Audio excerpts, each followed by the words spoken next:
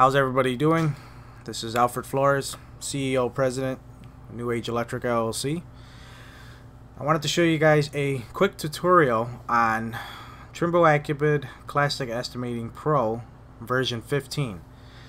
And this is a quick introductory how to start a new job. Let's get started. You can either do this two ways. You can hit Job, New, or double click the two here, and what you'll do is you get prompted by a dialog box. The dialog box says, do you want to create a new database for this job? You want to hit no, because your database should already be selected, and hit do not ask again. Do not ask him is basically, it's an option. You don't really have to do this. So let's just hit no. Your next box will say enter the job name, so we'll enter test job.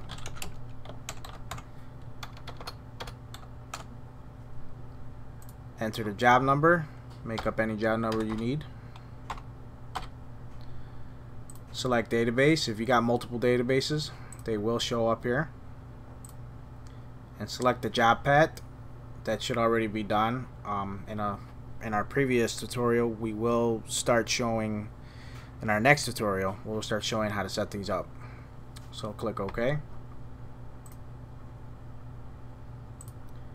So then this is a new job now. So when you are done, make sure you hit save. You can exit out in two ways. Job, close, or hit the X over here. So we'll hit the X. So when you come back in your schedule, you will now see test new job. I want to thank you for watching, and I will be having more videos soon.